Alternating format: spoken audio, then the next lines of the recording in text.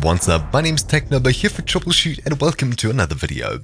In this video, I'll be running through the new Battle.net update, or the Blizzard Launcher update, if you would rather. Basically, the Battlenet launcher has had a complete overhaul from the previous version. So one of the most common questions that I can see popping up right now without even having to think about it is not only how to use this, but how to set things like custom launch options for games.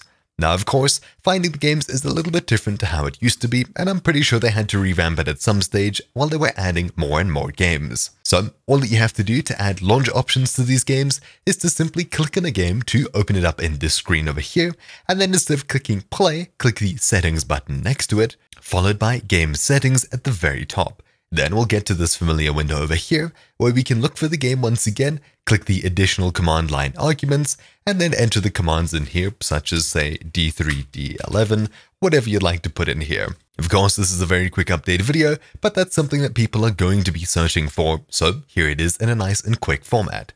Thank you for watching, my name's TechNobo here for Troubleshoot, and I'll see you all next time. Ciao!